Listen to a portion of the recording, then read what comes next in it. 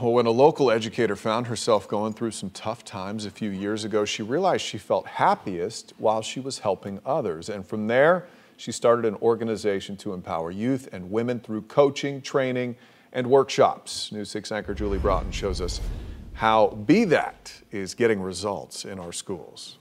Ronisha Randall is a veteran teacher, but she says she always knew she had a purpose outside of the classroom as well, mentoring women and young girls. And then just being a woman, a woman who's, had her own journey, who's experienced disappointment, but also experienced success.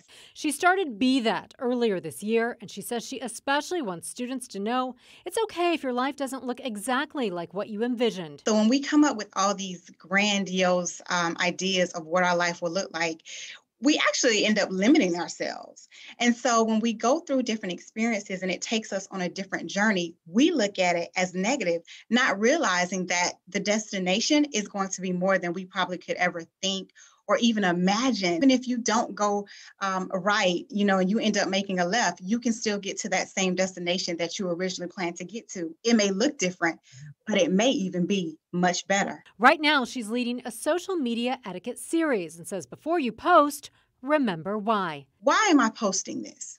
Right? That's your W. The H, how is this going to make people feel? Right? And how is it going to impact people?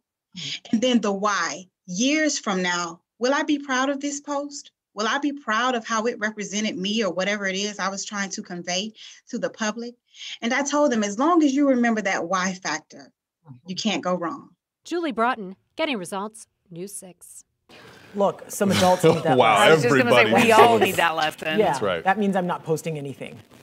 A lot of it just doesn't matter sometimes. Yeah. You post a lot of positive stuff. I try.